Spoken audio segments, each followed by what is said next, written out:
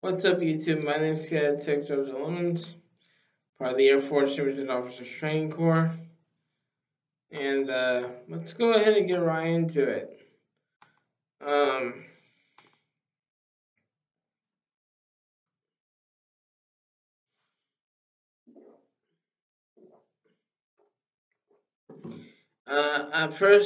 the first thing first, why I joined jrotc was because I wanted to join the military.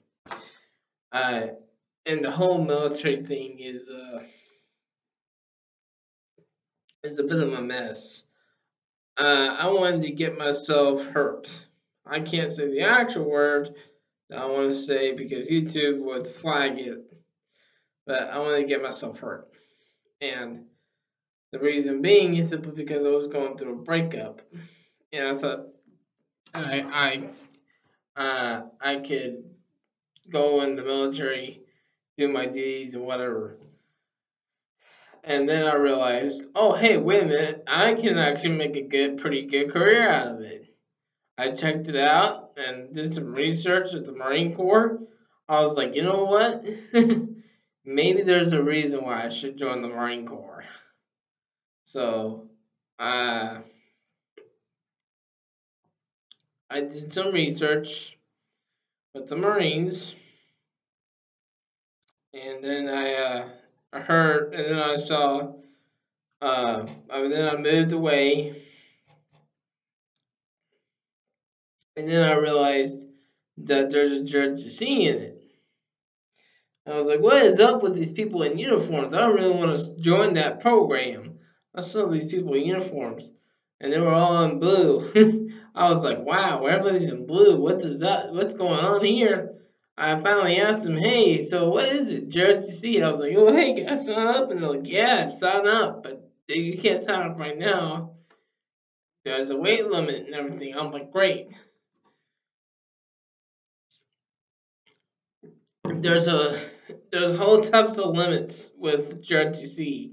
The best thing you want to do, sign up at the beginning of the year, and that's what I did. It took me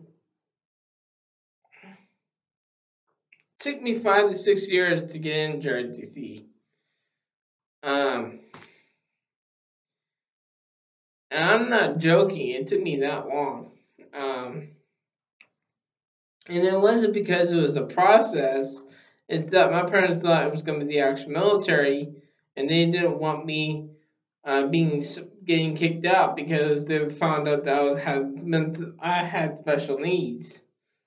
I had a lot of mental health issues and stuff, and I also had the health issues. Mental health is not that bad. I mean, it was bad, but it also is bad at the same time. And I had a stomach issue, and I would every now and again some uh, some liquid will fly uh, out of my stomach, which is normal. It's not normal for everybody, but in my case, in medical stuff, it's normal. I would have stains coming out and stuff, and they knew that they knew it was a medical thing, so they uh, they they didn't really address it. They they knew that I could really help that, and my my captain got really mad because I didn't lie, but my parents lied for me, and it made me look bad. But at the same time, he understood that I really wanted to join the military, and he said that there's a chance for me to get in, and then there's a chance for me to not getting in. And that was back before I started taking medication. Now I'm on medication, not for special needs, but for schizophrenia. And yeah, and jrotc really did help me out. It, I was a really bad kid. I wasn't a bad kid, but everyone else looked at me as a bad kid. So I was like, you know what? I want to change. I want to join the military. I hear they straight people out. And I thought it was going to be boot camp, and it's not boot camp. They didn't do anything to me. They didn't make me crazy or anything like that. I mean, don't get me wrong. There are some crazy cadets, and yes, they do make you go crazy. But it's not the same crazy as the actual military. It's all watered down, and everything's all nice and easy. If you think I'm lying, I'm not lying. I'm not trying to recruit you. I'm not a recruiter. I'm telling you from my perspective of how it is.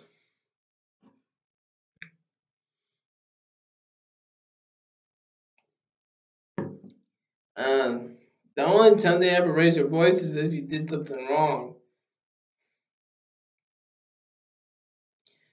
And that's about it. Me, I never had that issue. I was always known as the good kid or whatever compared to the rest of them. So yeah, which I have my own shenanigans. Everybody has shenanigans at one point in time about during service. So yeah, it's okay, especially when you're first starting out. So there's bound to be some shenanigans, which is the reason why they don't give the uniform right off the bat. You have to earn the rank and then get your uniform at the same time. But sometimes you still get the uniform. Well, actually, no, not sometimes. Actually, you get the uniform even if you don't get the rank because, excuse me, the only time you get the rank is if you've made all like straight A's in all your classes. Which, because of special needs and stuff, I have it easier. So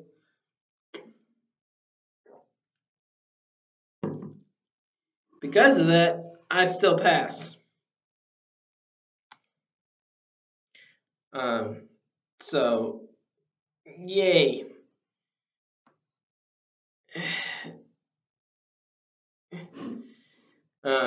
Other folks were not so lucky. I met cadets who didn't get to make the ranks, and they were pretty upset about it. I'm like, hey, it's okay. You can try out.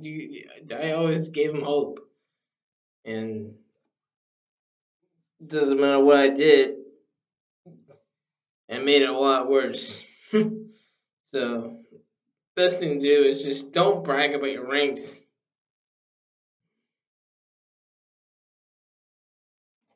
Oh, hey, look at me. That's an example.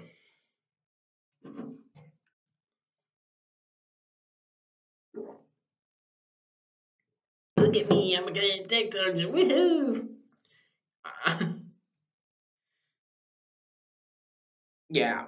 You can say that you're good at tech sergeant. You just can't go ahead and brag about your ranks and flex. Yeah, don't. Woo. And we had some crazy cadets. I did. I did that. But it was a different thing. It was a different scenario. I was stupid. Okay. I was pretty stupid. And I mean, I knew better, but then there are times where it's funny. And the mistakes I made makes me laugh now.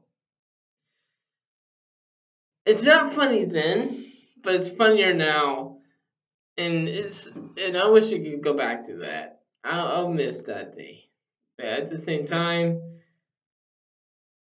if I stayed in the past, I wouldn't be here making YouTube videos for you guys, and I enjoy it. I enjoy talking to people about jrotc and stuff. That's the reason why I created YouTube. It gives me a light where people can hear my story um and learn at the same time. and have more knowledge. And here's another thing: all units are different. Just because I talk about my unit and the way we ran it, they may not run it the same way. They may run it a different way now. They may be wearing different uniforms. When I got out, they all wore different uniforms.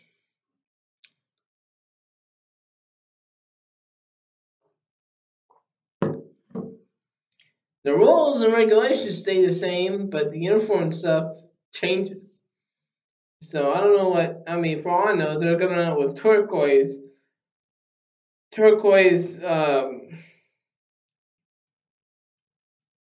turquoise uniforms. Dress blues will remain the same, but the OCPs and all that other stuff may change as well. I don't know. I don't know how it works. What I do know is that whatever you do not impersonate actual military guys. Keep the jrotc uniform and remain jrotc uniform. Uh, stay there. Don't be like the other guys with their uniforms.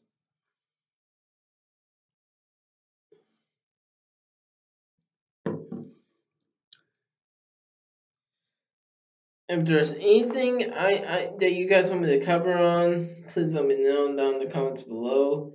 I would love to make more videos for you guys. The other thing is I wanted to add is they won't make you change, but they request for you to change. No lie, don't steal, don't cheat, no one tell among us who does. And we take the lying thing seriously.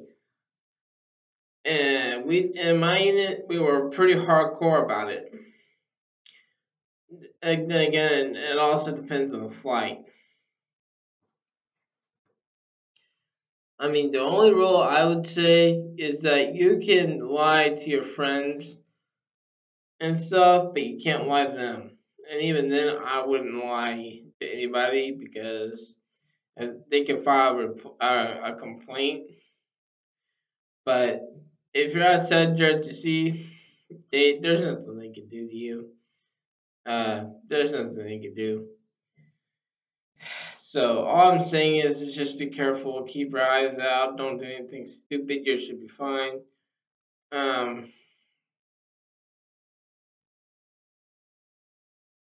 Anyway, thanks. If there's anything else I could cover, please let me know down in the comments below. And let me know about your units. How does your units work? I'm really am interested. Um, and I would actually share that story with you guys about other units and stuff if you guys want me to. If you ask me not to share about it, then fine, I won't share. But there's just certain things I can and can't speak about on YouTube. So see you guys later.